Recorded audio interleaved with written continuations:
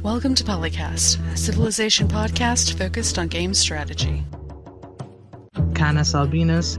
Makalua. The Me and Team. Mega Bears fan.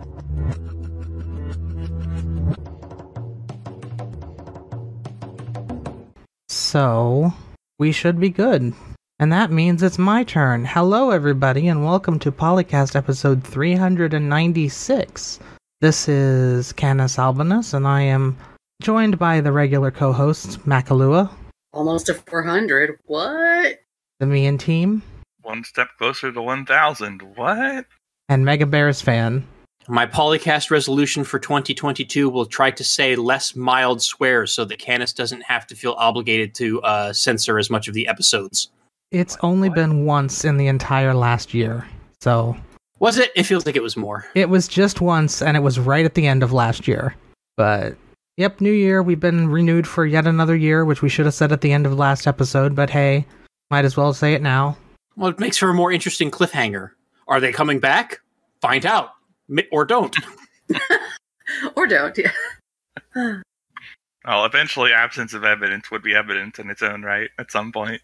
Yeah, I don't know if it would be possible to even stop doing it like this. I don't think I could, in good conscience, just end it that way. Just, say nothing and walk away all of us at once. I'm sure one of us would at least say something. That would be really awkward. Yeah, I would probably say something. I just put a post on the forum, it looks like we're not recording anymore, guys. Yeah, we all have Civ Fanatics accounts. Surely somebody will say something at some point. Some point, yeah, guys. We would at least try to, if we knew we were doing, we would at least try to have something neat for the end, not just, okay, bye.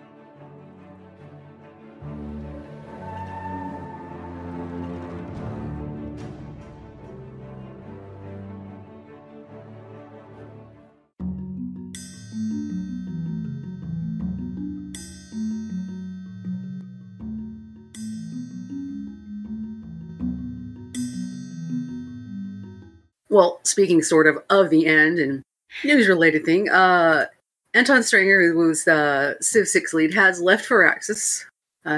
He'd been there for 10 years. I hadn't thought about that, but yeah, it's been a while. I said today was my last game at Firaxis Games. It's been a thrilling 10 years, and I've had the privilege of working on one of my favorite games. This is my favorite people. But Civ fans, you are the best fans in gaming. He started out doing Beyond Earth, actually. He was the lead designer for Beyond Earth. Yeah, that's what I was thinking back to. That's when I first heard his name at some point during that. And I think he wasn't the lead on Civ 6, he was the lead on the Civ 6 DLC. Because Ed Beach was the leader on Civ 6. Right, which now makes me wonder who is going to lead Civ 7. Because typically, the way that it's worked in the past is you have a lead designer for the vanilla base game, and then they bring in a new lead designer who does the expansions, and then is the lead designer for the next mainline game. So, what was it? John Schaefer was the lead designer for Civ 5 vanilla, then Ed Beach came in for the Gods and Kings and Rise and Fall, or Brave New World expansions, and then Ed Beach continued on to do vanilla Civ 6. But Ed Beach is still with the company, too. He didn't leave like John Schaefer did, or at least as far as I know, Ed Beach is still there. So I wonder if he's still going to be in charge when Civ 7 eventually rolls around. That would be unprecedented, because I don't think we've ever had a lead do 2 Civ games. Not even Brian Reynolds did that. I wouldn't mind. I thought Civ 6's vanilla release was one of the best, Civilization vanilla releases, surely that I've played. Yeah, well, as a lead designer, I don't know that you have some control over that. But when I think about the design of Civ 6, it's pretty good. I would put it second only to 4, and I would put it far ahead of the other Civs. So I certainly wouldn't mind, if he built on what he's already done with Civ 6 and came out with an even stronger Civ release. Now, that wouldn't bother me one bit. To be fair, a lot of that is because Civ 6 built upon Civ 5, probably a lot more than any Civ game has built upon its predecessor, except maybe, Civ 3 building on Civ 2. I don't know. 2, 3, 4 had a lot of similarities, and they also diverged. I don't know that Civ 6 is more similar to 5 than 3 was to 2 or 4 was to 3. Well, but you're talking a case, but there's a lot of unique design elements to Civ 6, and on top of that, he got rid of some of the worst stuff about Civ 5, in my opinion. So at least in my book, he's done pretty well by the series. And my complaints with Civ 6 are a lot more on just how the game plays in terms of controls and UI and performance type stuff. Yeah, but from a design perspective, there's not a lot that I really hate about Civ 6. There's some things that maybe I'd prefer one way or another, but it's pretty good. So I certainly wouldn't mind seeing a good designer run it back. Right. A lot of our complaints tend to be about like efficiency of actions and stuff like that. Just, the UI should do a better job of presenting this, or we need, to be able to do this in fewer clicks. And, oh gosh, why does turn processing take so long? Stuff like that. Or just bugs. Yeah. Those are annoying too, but that's just part of the nature of the beast at this point. I would just like to see them bring in a UI specialist for their design that actually cares about economy of input. Supposedly they hired one, so maybe. We'll see. One of the problems, though, is that a lot of the design considerations have to do with making a UI that works on both PC with the mouse and keyboard, but also now on consoles with a gamepad controller, and potentially also on touchpads with the touch inputs. And it's not easy to make one UI that does all of those things well. Yeah. Although it should be easier for the computer than any of the others, because you can implement just straight up have hotkeys for everything bindable. And just let the player configure the controls outright. Because what's really challenging about the other devices is the limitations on the number of buttons you have and like how the screen is going to display and whatnot. So like if you're building around that, you can still let the PC people hit key sequences to do things very quickly without having to like move the mouse around or spend a lot of time. And the other thing is just the game optimization, which, design is part of the game optimization. It very much is. Because if you design, like a thing that comes to mind is Hearts of Iron. Hearts of Iron has all these units fighting each other, and it's doing checks on things every hour that barely make any difference than if you had done a check daily. So they're doing like 24 times the computations at like hundreds and hundreds of units going against each other. And when you scale up 24 times a couple thousand, it's going to start to drag you. And I'm sure every game has some stuff like that. And the design is part of it. It's not all of it, but you can definitely get better optimization out of altering your design at the margins. We'll see. We've been talking a lot about Ed Beach, but we should be talking about Anton Strenger. Do we know where he's going? I don't know. Well, presumably he left for a reason, or maybe I thought he was not going to retire. I don't know, maybe. No, well, but it could be sort of like with what happens in other industries that he has to take in racing they call it a gardening leave. He may have to take off a few months before he's allowed to go work somewhere else. Yeah, that's true. Well, I will definitely say about Anton Strenger that Civ 6 followed in the footsteps of its predecessor by having some pretty darn good expansion packs. So he and his team did a very good job, I think. There's some things in both Rise and Fall and Gathering Storm that I think, should become mainstays of the series from here on out. So, yeah, good work. Well done.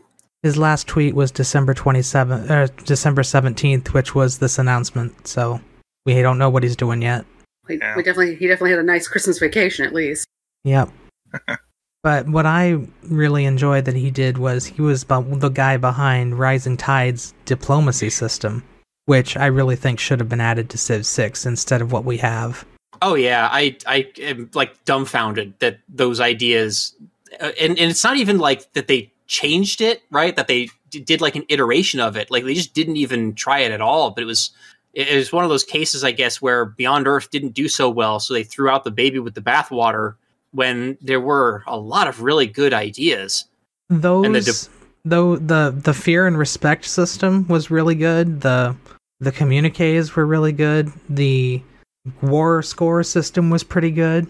Well, and the fear and respect system, I also think would have worked really well with the agenda system for the leaders in Civilization 6, because you think of like someone like Harold of Norway who likes you if you're building a big navy, and then it has those weirdness things where I'm building a big navy so that I can invade Norway. That would make a lot more sense if it was like he respects allies who have big navies and fears enemies who have big navies, because then he would actually respond appropriately to whether, you're going to use that navy to help him or that navy is a threat. Instead of it just being like, hey, I'm building a massive amphibious invasion force to attack Norway, and like suddenly he wants to be friends. Yeah. Or he attacks me, I build a big navy to counter him, and then at the end of the war, suddenly he's talking about how wonderful my navy is and that he wants to be friends. And it's like, dude, what the hell's wrong with you? I'm killing you. Well, you could put that as him begging for his life too. In that case, though. I mean, I suppose, yeah, if you want to like project, emergent narrative onto the underlying systems, that's one way to look at it. Well, that's the best way to have emergent narrative, though, is when the systems create that kind of experience without having to be told how to do it. Right. And Beyond Earth Rising Tide did it. Its biggest fault with the leaders and the diplomacy was that the leaders themselves were so, cookie cutter, cardboard cutout bland. And with had exactly one voice line. Yeah, I was going to say two, but yeah. No village was ever ruined by trade. Like, oh my gosh. Tell me more about Adam Smith. Yeah. Which is a shame because I really like Adam Smith, but turned him into a meme. Yeah. Yeah, I think that's the biggest shame in Beyond Earth not doing well was the diplomacy system got left behind. But and there were other interesting ideas too, like the mobile aquatic cities. Like you could have iterated upon that and like done that as like special abilities for some of the civilizations that had more nomadic lifestyles. Like I could have seen something like that working for the Huns or the Mongols, or maybe the Scythians. If the Scythians, I think, were also a nomadic or pastoralist culture, except obviously on land, not on sea. Yeah, I was going to say, I don't know about the water cities. But a system like that where you do a project in the city to move the city and, like tying that into a national ability for some of those civs. Like I could have totally seen something like that being a good, ability for some of those civs, and just, nope, completely dropped. I feel like that would be kind of a handicap, though, because once you have more than one city, how do you manage that? Yeah, I mean, it would need, like I said, it would be an iterative thing. They'd need obviously to want to, they'd want to tweak some of the things because there's a lot more competition for real estate on land than there was on the sea in Rising Tide, for sure. But like, I could totally see like, hey, this river keeps flooding. Let's like not be settled next to this river anymore. Move away. But anyway, we will miss Anton Strenger. He was a good guy. I met him once at Firaxis. Seemed like he knew what he was talking about. And who knows? Maybe he'll start a new company or go to a new company that will, do another 4X historic strategy game, and we'll have yet more competition in this emerging renaissance of turn-based 4X games. Historical ones, at least.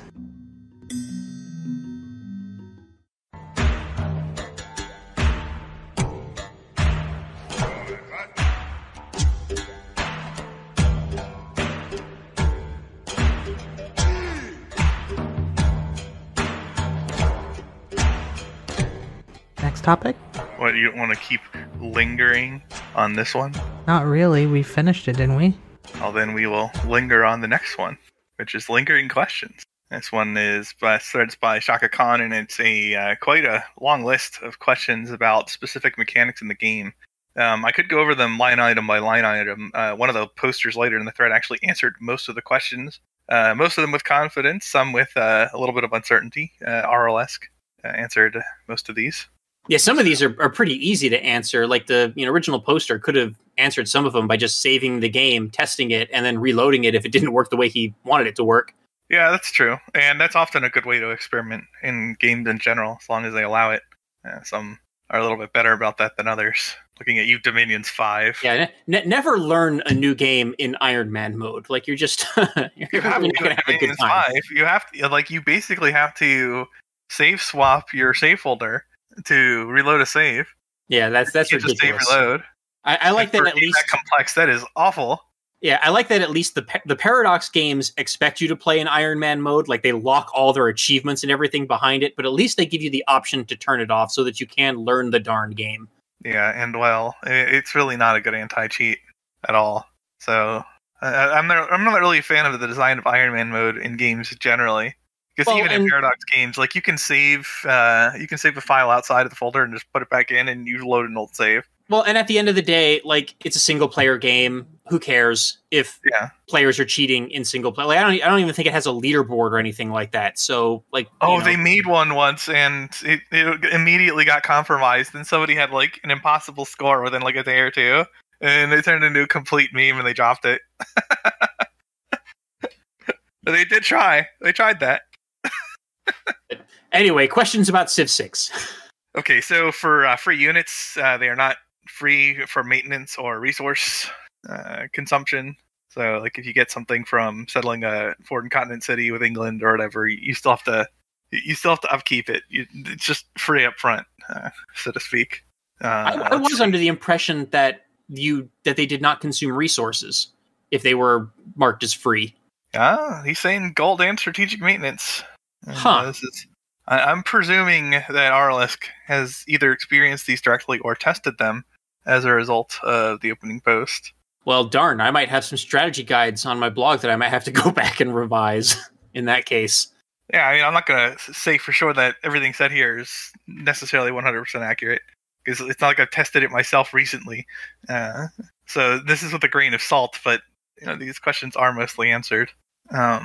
If you settle on resources, do you get the +2 for mines? And the answer is yes. So you can still plant in the city. As far as I know, in Civ 6, if you settle directly on a resource, you get all of the benefits of improving that resource, except for the improved yield of the improvement itself. Yep. You get the base yield of the resource, but not the yield of the improvement. No matter whether it's the strategic or luxury or bonus or anything? Well, if it's a harvestable resource, it destroys it. But I think the game warns you about that too. So it does. You get when there is an exception, it does let you know. One example of very good UI design. Yes. Hey, tell me how the actual rules work before I do the thing, and that way I don't have to save scum. This is a lot of questions about England. My goodness. Yeah, well, I'm sure this poster's playing an England game, and so it has questions that are general, and then questions beyond that are specific to England. I'm not sure do English stadiums or water parks get a bonus when powered? That's what he's asking? It's a long way to get to that. The RLS wasn't sure. I've not played England in so long, so I don't know that offhand. For Coupe, if you spend a lot of time twiddling your thumbs, your science stockpile, so to speak. But I will put a caveat for that, because even though it's technically true, a lot of the production and everything you would have done, and the other progress you would make from settling and getting tile improvements and stuff sooner, there's still a huge opportunity cost to taking ages on that. So you don't want to linger too long unless you're doing the spiffing Brit, don't settle a city victory or something. But yeah, I mean, you get some accrued benefit, I guess. Yeah, with Coupe, I believe it works the same as if you were to not select a new tech or civic and then just shift enter to end the turn for several turns. It'll all carry over for when you do finally actually select something.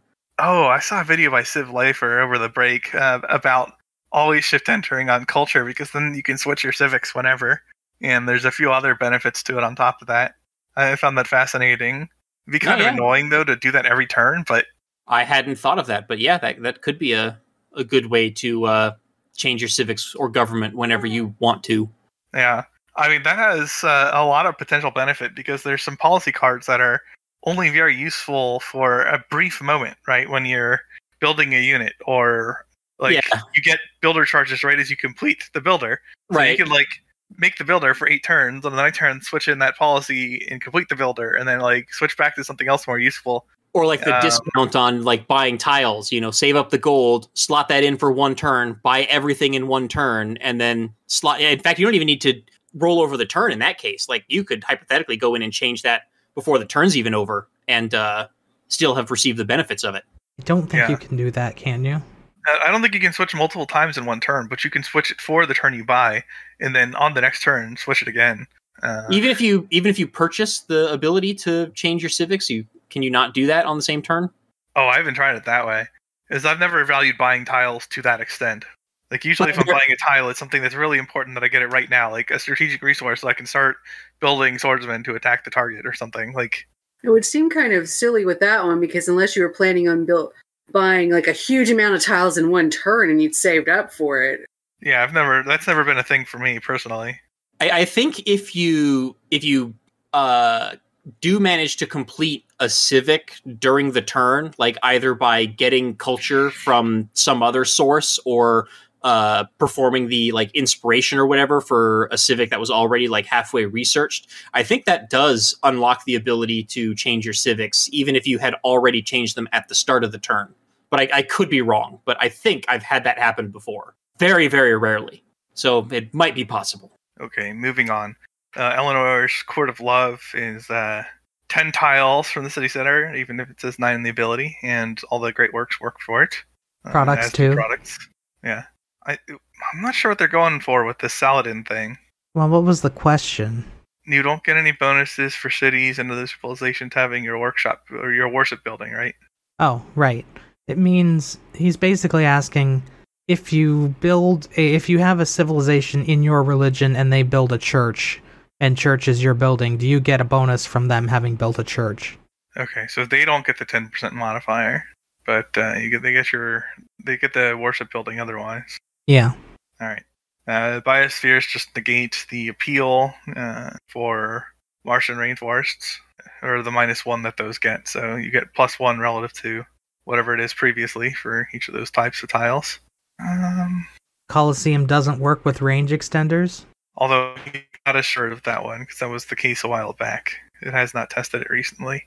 Great Zimbabwe, every bonus resource within the 3 tiles of the city. Doesn't even need to be improved. And duplicates as well. Yeah. That's why Great Zimbabwe is so powerful. What are its build requirements again?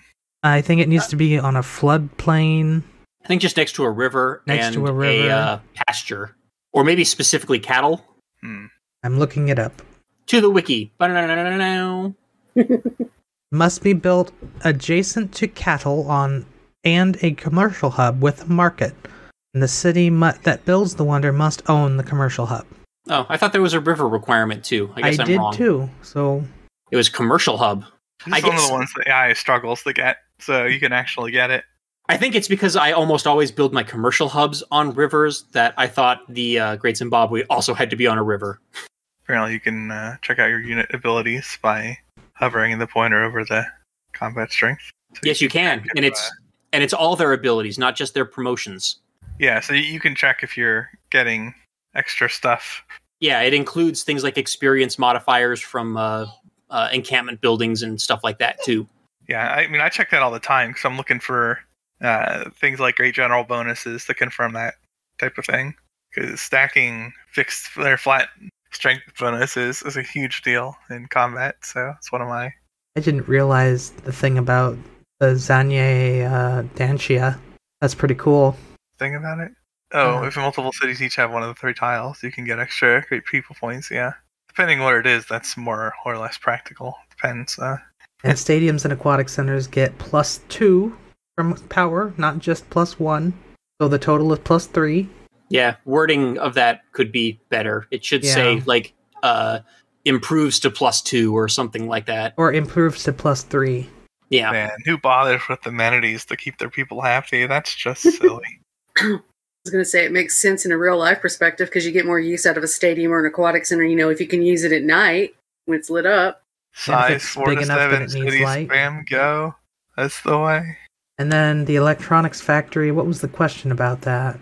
Do all cities within 6 tiles get +4 culture or just the parent city? Just the parent city. This is for Japan specifically, the electronics factory. Well, a good set of question and answer that got taken care of pretty quickly. Yeah, I learned a few things going through this. Go ahead. It was good to know with Coupe because as much as I've actually played them, I don't think I had known or noticed that it didn't matter if I forgot to select the tech initially. Because sometimes when I got Coupe in multiplayer, I'm too busy trying to move around and I'm like, oh no, I didn't select a tech. But it's good to know it was banked the whole time. Yeah. Yeah, and I don't want to say... It's generally been the case in Civ, even like back in the Civ 4 days, if you like accrued research without picking something, it would still Well, Civ 4 would nag you with a pop-up until you picked something. I didn't think it was possible to not pick something in Civ 4. I think there were some edge cases. Because not every Civ game has had the shift-enter ability to just end the turn. Yeah, I was thinking of overflow, actually. Yeah, and then there's also multiplayer where if it's on a timer, it's going to roll over whether you're ready or not. Oh, yeah, that's true. Yes, that too, yeah. And you don't lose the science then in Civ 4. Although it might go to something you don't want. Anyway, yeah, I always do find the stuff about like the ranges of certain buildings being a little bit confusing. Like I'm always unclear on, like for an industrial hub, does it give the bonus to city centers within that range? Or what if I put the other city's industrial hub in that range? Do they like buff each other? That was always something that kind of confused me. Or does is the source of the range the district or the city center? That's something that also I was never really sure about. Looks like it's the city center.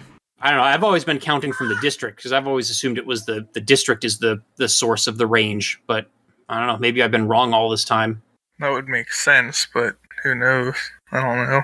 Well, it's also how it's like worded in the text descriptions and stuff like that. So it's like, yeah, should I be counting 6 tiles from my industrial hub or 6 tiles from the city center? I'm assuming it's the industrial hub. It should be the hub. That's where you're building the stuff. That's where the stuff is going. And that's where your presumptive production center is. That's the whole point of having it built that way on the map. I'm not saying that's how it does work, but that's how it should work.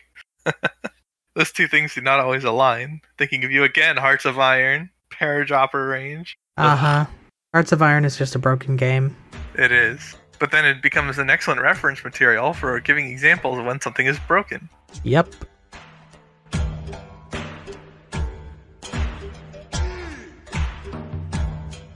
Well, pivoting from learning about Civ, let's talk about learning with Civ. There is an article in PC Games N titled, "This U.S. Teacher Uses Humankind and Civilization to Teach World History." And this is another example of, I believe it was a high school teacher in Maine in the United States, who basically lets his history students play Civ and or Humankind as a way of hopefully teaching them about history. I want to see people use Crusader Kings to teach about the medieval period. Oh, that would no. be very amusing. Oh, no. And the article says that there is both like a traditional history class and also one that uses games as the teaching aids. I'm unclear if they're like the same class or if they're actually like different classes. It sounds like they're different classes. I think they're different classes at the same class level. So they're both like History 8 or something like that. And apparently, after students and faculty started tweeting about it and sharing this on social media, both Firaxis and Amplitude's social media teams reached out and provided free copies of the game for the classrooms. So that's always nice. And they didn't say anything about it to the media, which makes me happy. Yeah, so it wasn't just a big publicity stunt. It was just like, oh, that's cool. You're exposing our games to these kids and using it as a teaching tool. Here, have some free copies. Maybe, hopefully, some of these kids will buy a copy for themselves to play at home, and hopefully they also learn a thing or two. Now, I doubt we'll see it here, but I wonder what the objective performance metrics look like between the two approaches, because this teacher teaches both ways. He also has a traditional class. So I'm curious how much meaningful difference there is between either approach when it comes time to perform on a test. And I get the impression from skimming through this article that the teacher is also teaching in the class that plays the game. Oh, of course. So it's not just like all the students are coming into a big computer lab and just booting up a game for 60 minutes or however the heck long the class is. And actually thinking about that now, like as an avid one more turner, like that's kind of a nightmare. The idea of, oh my gosh, when the bell rings, I can't do one more turn. It says here, this class tends to attract kids that hate school and are looking for an easy grade, but what I find is that the kids work harder and care more than their traditional learning counterparts. Their test scores end up being pretty similar to high-achieving students taking the traditional class, even though they take the same tests. Okay. Oh, well, there you go. And I think there was a question in here where they asked the teacher which of the two games he prefers, and he gives kind of like a, both have their ups and downs. He says civilization is simpler and more intuitive. Having played Humankind, I can definitely say yes, that is the case. But then he also says that he likes that Humankind actually starts with the nomadic Neolithic era, before the invention of agriculture and settling down into cities, which is a useful learning tool because that is a major topic of the classes, is the pre-agriculture, development into, civilizations. He also says that he's probably going to use Civ 6 primarily going forward, but that's not because he doesn't like Humankind. He just found it easier to teach using it, apparently. Easier on the newbies. Man, this is where we need Dan here to talk about the time he did that with his own classes. I did invite him, but he was busy with his own issue. Yeah. Are we allowed to say what it is officially? I don't think we are. If you mean, like, do you have permission from Dan, or? That's what I mean, yeah. I haven't heard either way. I don't even know what you're referencing, so I will tell you after the show. Hesitate to do that live. Yeah, I will tell you after the show. Okay. And with regard to using civilization as a teaching tool, I will say that even though it's not very great at teaching the specifics of history, outside of like the Civilopedia, I do think it is a very good tool for teaching like some of the patterns of history, some of the hows and whys some things have happened historically. It's really good at showing you a plausible reason why a path went the way it did. It's not good on a specifics level at all. It's actually really bad specifically, but it's the gateway drug. It gives you something to see and look at that's pretty and says, hey, this looks like it might actually be fun to learn about, instead of just, oh look, a bunch of dates and names on a page that are telling me all this stuff I don't care about. I'm sure you could get some like leverage out of talking about agendas and stuff too, like, and why the designers picked a given agenda for a leader and to what extent it's appropriate, that sort of thing, because it gives some context to the leader and how the leader actually behaved in history. Yeah. And you can even compare how closely different leaders match their historical counterparts in civilization, because some are certainly closer than others. And sometimes when you study history, why did they go to war over this small issue? But then you experience something like that in the game, like you were going to settle somewhere and you were trying to get a resource and somebody else came and got it. You're like, oh, now this is war. Oh, suddenly I understand why this happens. Yeah, you need that resource. Yeah, there was a legit reason you needed that resource and somebody took it. Like, oh, no, you didn't. One of the things that Civ taught me when I was very young was, oh, so this is why why in the 1700s, Europeans literally lost hundreds of thousands of lives rather than eat food without pepper on it anymore. Because there literally was a war that was fought over access to pepper, and a lot of people died in it. I had a high school history teacher who, like, one of the very first lectures of the class, he started talking about, this was back in the days where Civ 3 was the most recent Civ game available. But he used Civ 3. He didn't play the game in class, but he talked about it and said, well, where do you put cities?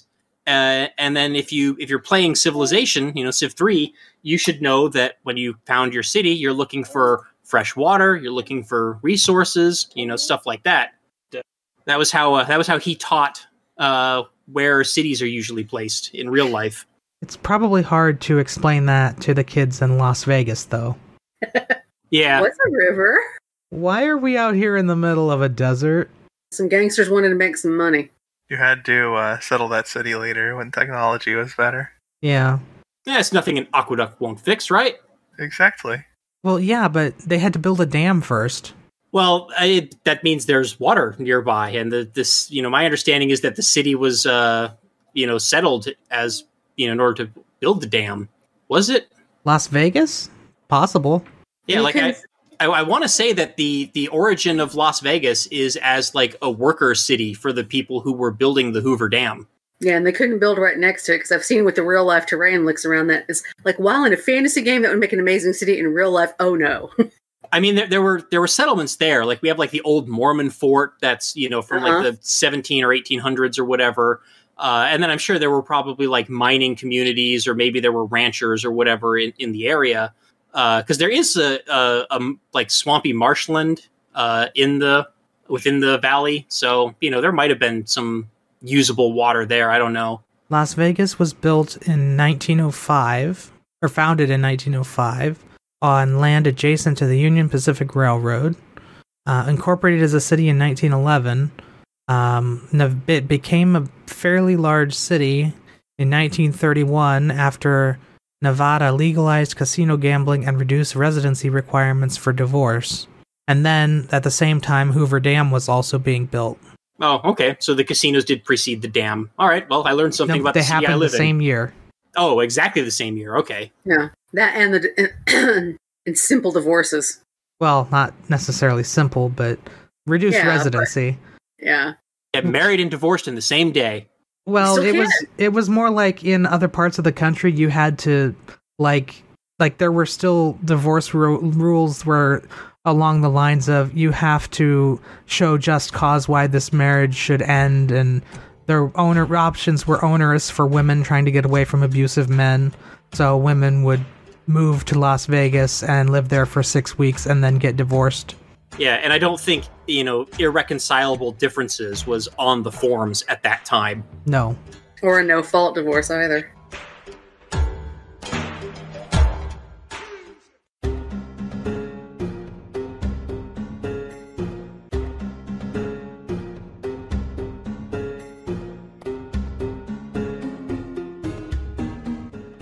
Who's next? I think it's me. It is me. We'll move into the Senate, and this thread is called Daftest Messages, but the actual topic I want to discuss, well, that's made by Miserable Old Git, I think that's the name, and he mentions, my own favorite is when civs say you are heading to bankruptcy while you have 6-figure bank and 4 figures per turn income. But the real important topic we wanted to talk about here came up a little bit later, where they're talking about whether or not the agenda system itself is a failure as a system. Well, we kind of already touched on that a little bit earlier, talking about how I think the fear and respect system from Rising Tide would have made it a lot better. Yeah. It is true that the agenda system does cause some weird things, like if Cleopatra is paranoid, it becomes a problem because she loves you for having a huge military and hates you for having a huge military. Or if you are dealing with a Congo that is a zealot, it's also a problem. Yeah, so to be clear, one of the things to make apparent about the agenda system is that there are the leader-specific agendas, right, which each leader has, but then there's also like the 1 or 2 random agendas that the AIs are assigned in addition to, the preset leader agenda. I think it's just 1. Yeah, I think at one point in the game it might have been 2. Like there was one that was unlocked early in the game and one that stayed hidden until like the modern era or something, when you had like spies and embassies or whatever. Was that agenda or just if you picked an ideology? I don't remember, maybe. But anyway, sometimes those are in conflict, and that leads to really, really, really weird and silly behavior. Yeah, I think this is more of an implementation problem than a conceptual design problem. Right. Like agendas, especially if they were given more, like the Beyond Earth example, in addition to them, like working with that, could be really good. But yeah, they definitely need a sanity check, because right now there are some interactions that are just nonsense. Yeah, and the idea behind the system originally, as far as I can conjecture, because obviously I don't work at Firaxis, I don't know what the heck their internal meetings were saying was the reason for this, but the idea behind it seems to me to be to make the AIs play the civilization, their specific civilization better by giving them, AI agendas that make them want to use their unique abilities and unique units and infrastructure and stuff like that, as opposed to just having vague flavors, as in the previous games, where maybe they use their stuff if, the flavor roles come up correctly, maybe they don't. It's a way of ensuring that, oh, hey, this civilization has all their unique centered around building a mounted, horse army. So let's give them an agenda that specifically hard codes them to build horse units. So they'll actually use the darn things. instead of, having just some, semi-random flavor things where maybe they build their entire army around archers instead and then never use any of their abilities throughout the game.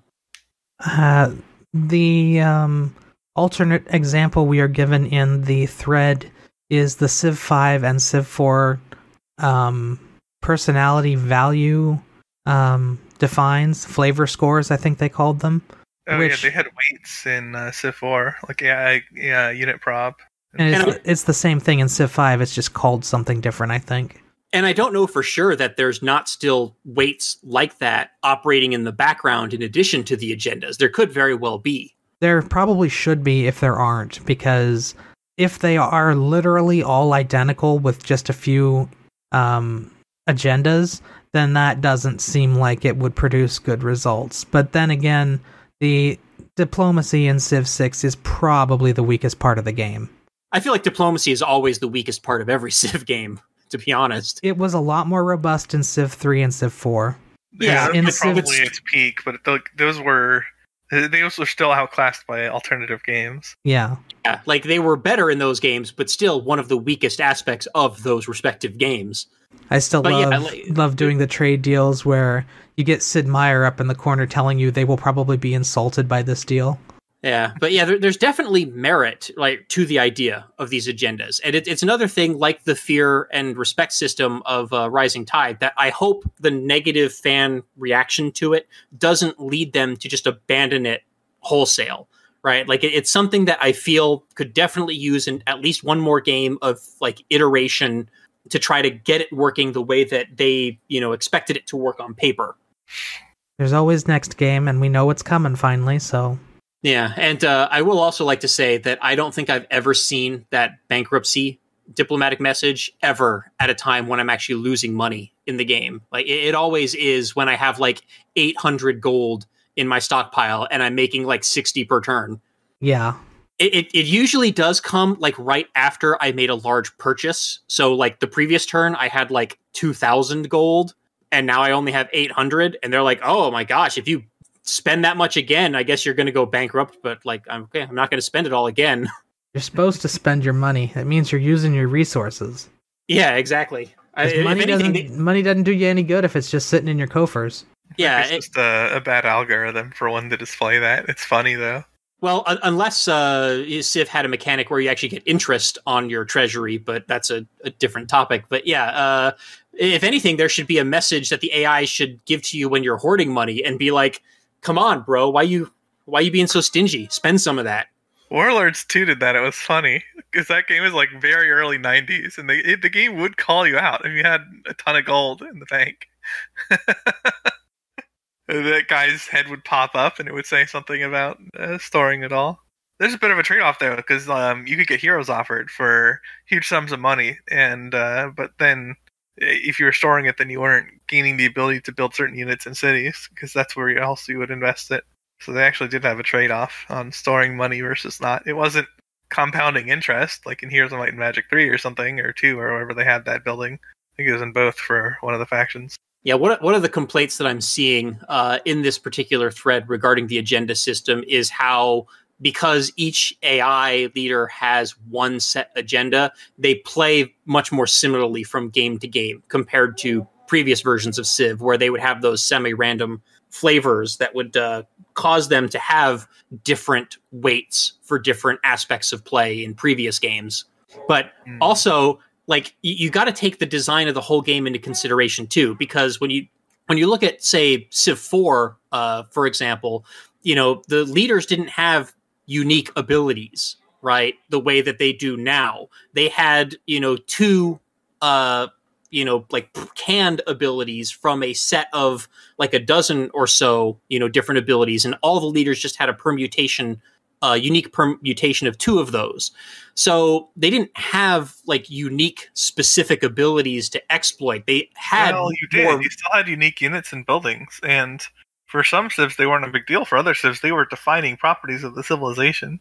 Well, true, right, and ideally they should play to those strengths. But there's a lot more specific abilities in Civ 5 and Civ 6 than there were in previous games. And I think before Civ 4, there weren't personality differences between the civs or leaders at all, but I never played them, so I don't know.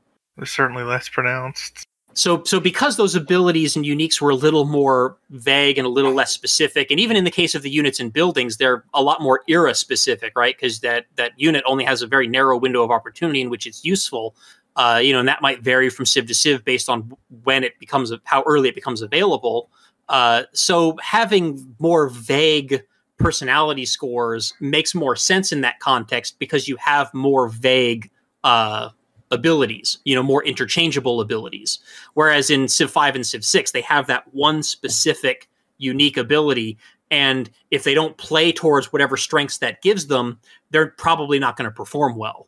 So you do have to have a way to ensure that they're going to use that ability, ideally to its maximum potential. But obviously it's an AI, so it's never going to be, max potential, but hopefully at least competently.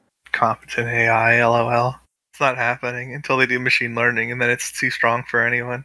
I don't think there's much in between. Well, even with machine learning, you can still have difficulty levels. You just set up the algorithm so that it makes less optimal decisions. Yeah, I mean, they already did that, so that's true. Alright, building power tiers, or buildings worth powering tier list. This started by Mango201 on Civ Fanatics, and the question is, of the buildings that can be powered, specifically the factory, stadium, aquatic center, research lab, broadcast center, shopping mall, airport, food market, and stock exchange, which ones where do they fall on the S through F tier list? He lists factory as S, because it gives you 2 power for 15 production, if you're boosting 5 cities with proper alignment.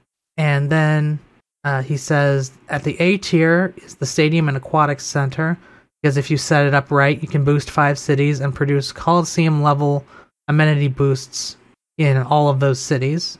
The research lab and the broadcast center set in rank B, because 1 power equals 1.66 science and 1.33 culture.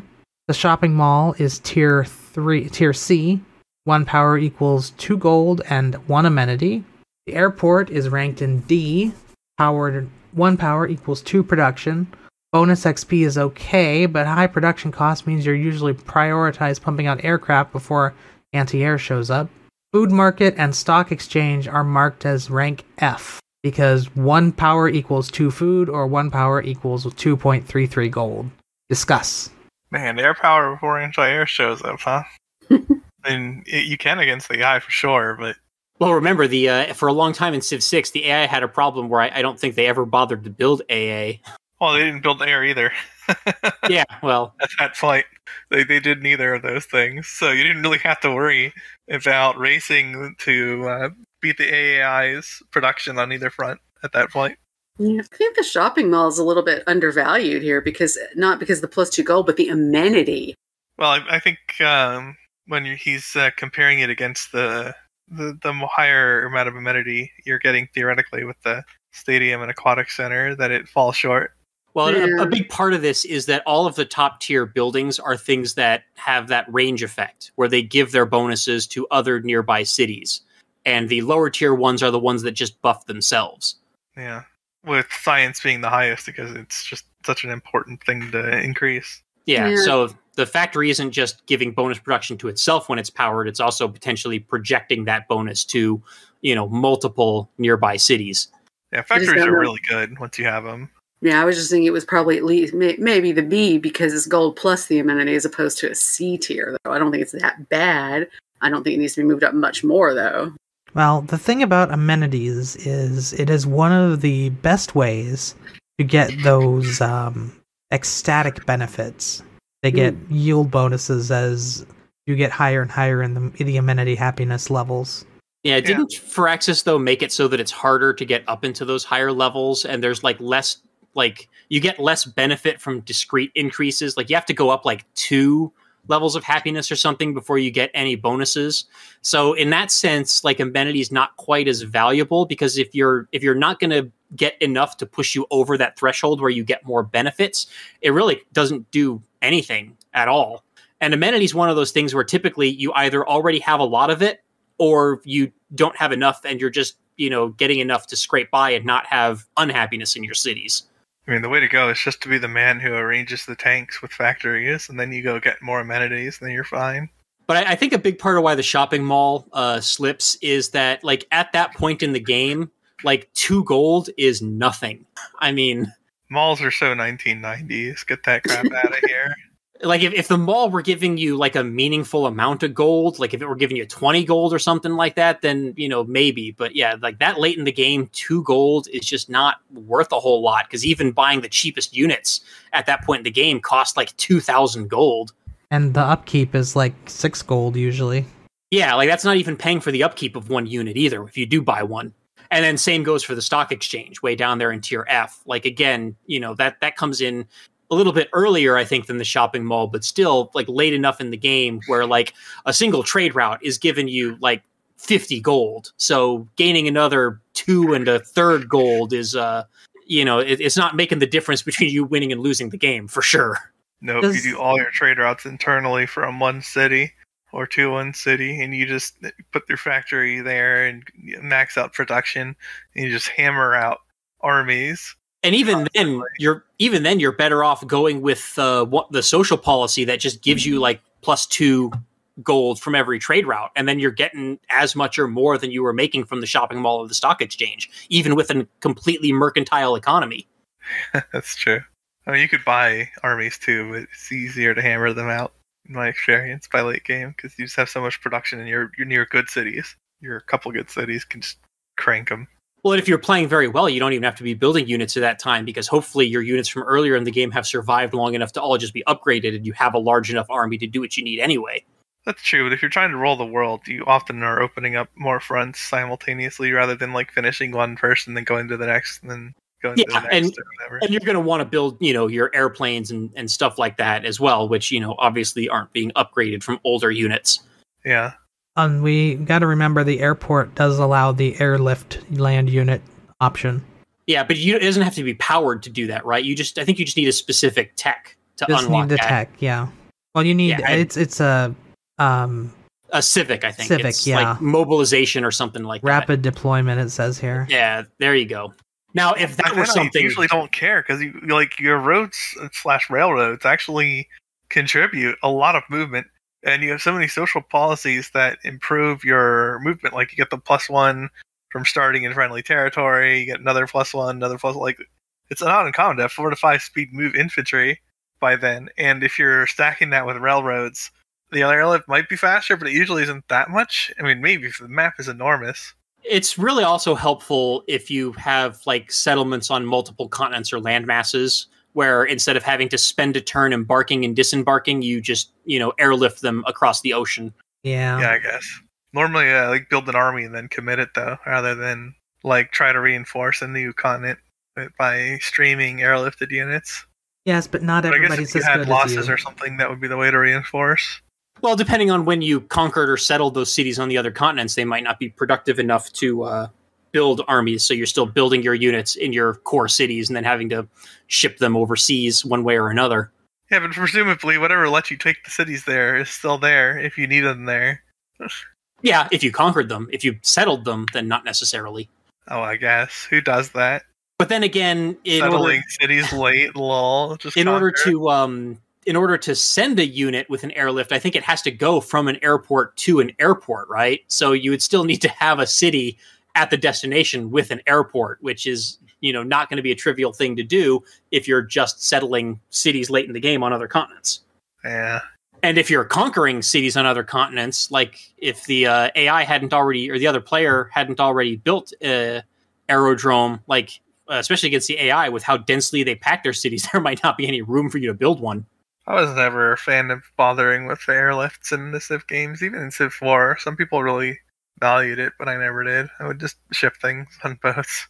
Well, in Civ 4, I think you could airlift entire stacks, right? No, it was 1 per city per turn. So you'd have to like produce a unit in that city and then like airlift it to another city. I don't think the target city needed the airport either.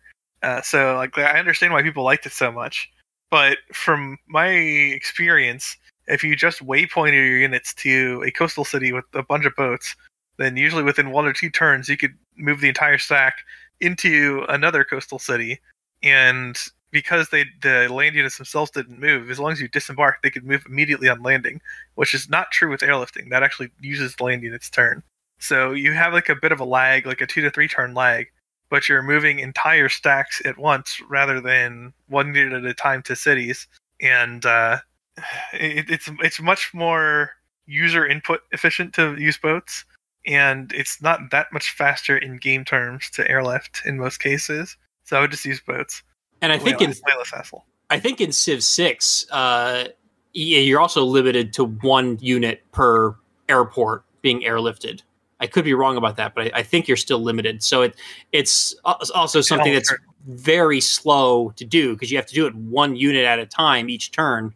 You can't send your entire army. That's less of a problem in Civ 6 when your front line, like, because you can combine units into an army. So, like, if your front is like 6 units or 7 units or whatever against the AI, which is totally realistic. Yeah, you don't have a stack of 20 units. Then, airlifting like 2 or 3 turns is a substantial portion of your army because those combined army units can be airlifted. Whereas in Civ 4, if you airlift like 10 guys in a late game stack, it's peanuts. Yeah, I think one of the ways that I would like to have seen airports and airlifting work instead is instead of limiting you to 1 unit per airport per turn, I would have rather lift that restriction, but each airlift like consumes an oil and then also contributes to carbon emissions. So you have to spend a resource to ship them. Yeah, but then nobody would do it. Practice, most likely. Yeah, because a lot of times when you have a bunch of units, you're running on a very thin margin with the oil. So, well, I don't know. But it makes sense because you need the. I like to conquer a lot, so I tend to have more stuff. Well, it's also something that makes sense because you need the oil to power the airplanes too. I mean, if an airplane unit needs an oil, then surely a giant airliner shipping an entire army overseas needs some oil as well. I would certainly go for that if the infantry stopped costing it. Well, yeah, I mean, yeah. Infantry should not cost in oil. Like, if they were mechanized infantry, then maybe sure, but... I could understand it then. I just don't like that they cost the same as a tank. Yeah, this is why I missed the rubber resource from Civ 4. Yeah, it did always seem weird that the foot walking around infantry costs oil. It's like, okay, yeah, they have to have maintenance on things and some of their support stuff, but yeah, it shouldn't be the full resource, like maybe... And why oil specifically? Yeah. Because there's no food resource? Well, I mean... You need other things to support infantry. They could have just left it at niter. Even that would have been more reasonable than oil. Hey, I would be interested to see a design of Civ 6 that has food and water as strategic resources that are where your units require them for maintenance. That could be interesting. That's right. Starve the enemy armies. Yeah. It would also make it harder with the AI for it to spam cities that are either out in the middle of nowhere in the desert or up on the ice caps. Ice caps would be a food problem. The deserts would be a water problem. We didn't have that. It would be a Civ game, though. Right, and if that food and water is necessary to, feed your army in addition to the population in the cities, that does become a much bigger concern. It would be hard to do it right, though, especially because Civ covers a long period of history. Yeah, which is probably why they've never tried it. Yeah. But yeah, I don't get why infantry requires oil. Ugh. They wanted to have some sort of a strategic resource cost, but they picked oil instead of like Phil was saying, like niter or something. But I don't get why they think it needs a strategic resource cost. It's infantry. Like it's the your earlier ones all do. Starting with swordsmen, you need something the whole way. And they probably wanted to cap the amount of them you could produce. Well, I don't know. Then I guess they needed. I mean, I'm thinking more along the lines of like warriors and spearmen and pikemen and stuff like that didn't need resources. But yeah, I mean, I guess you're right. All of the frontline infantry units in the game do require a strategic resource, so it's consistent in that regard. Yeah. I kind of prefer oil is the play. It's just weird to me. Yeah, I kind of prefer the design where you have like a base infantry unit that does not require a resource, and then have advanced specialized units that do require resources. So that I think is one of the issues about Civ 6's unit balance that I very much dislike, is that there is not a resourceless, base infantry unit that is available, to everybody. Are you telling me that you do not count spears and anti-tanks as a resourceless base infantry? Yeah, it's like you have warriors as the equivalent in ancient age, and then spearmen, and then pikemen, but then we get to pike and shot, and there's nothing. Yeah, go ahead, sorry. Yeah, but in the modern era, there's no equivalent of a resourceless thing. Right, but also example from the Ancient Age, you've got warriors, and you can upgrade those into swords if you've got the resource. And then who else can you upgrade? Pike is not good at anti-tank, right? Or whatever those are? I mean, the point that I'm getting at, though, is that the anti-cavalry unit is supposed to be a specialized unit type. I mean, it in effect isn't, because it's not very good at its specialized job in Civ 6. But like, I could imagine a version of the anti-cavalry line that requires a strategic resource, but is much, much, much better at being anti-cavalry. Yeah. And then you would have, like a, maceman or something like that as a, generic resourceless infantry unit that complements the, like in Civ 4, you had the maceman and then you had the swordsman that specialized in attacking cities. Yeah, and even in Civ 4 earlier, you could have warriors, but you could also have axemen, which were an upgrade from your basic unit. It's like you need a resourceless unit, but then an upgrade unit for each. Civ 4 had a resourceless unit, so it's only archers, basically. But Civ 4 also had a lot of units where you could have one resource or another. Like the macemen required iron or copper. So, you could either make bronze maces or you could make steel maces. For maces, yes. There were some that had to be iron. Swords had to have iron. Crossbows did. Knights did as well. Right, but the anti-melee line, the axemen and the macemen, were both, I think, required one or the other. So it was a lot easier, to have one of those resources or the other. Like copper was pretty widely distributed around the map, so it wasn't hard to get it. Oh, but you needed iron for pikes, and pikes were one of the few things that even kind of sort of held up in the field against knights. Yeah, well then, I mean, I guess should every unit require a strategic resource, or should only some of them? Like, I guess that's a big design question. Yeah, I don't know, especially because some of these metals were just not that hard to come by historically, that it was a problem. Or alternatively, have advanced units require multiple resources. Like, okay, so my swordsman requires a little bit of iron, but then if I want to build a knight, I need both iron and horses. And then later in the game, like, okay, well, maybe my infantry requires oil, but my tanks require oil and steel, or oil and aluminum. And then, in that case, iron and oil would be, very widely distributed, but then you'd have those more specialized resources that are harder to come by for building the more advanced units. And then you just pillage the stuff, and the AI can't fight anymore.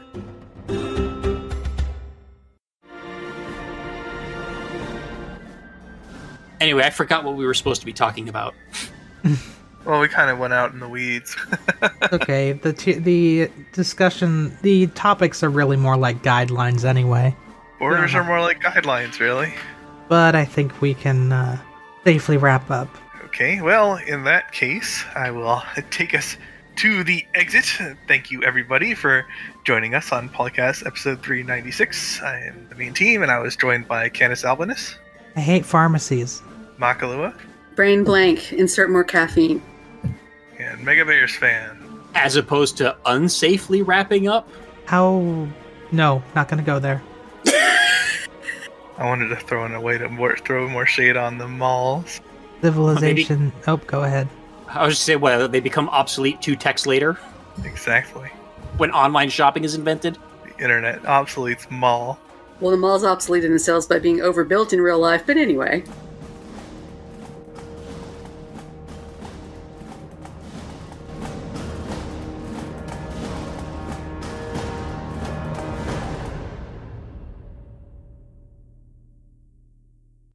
Civilization 3, 4, 5, Beyond Earth, and 6 sound clips. Copyright Take-Two Interactive.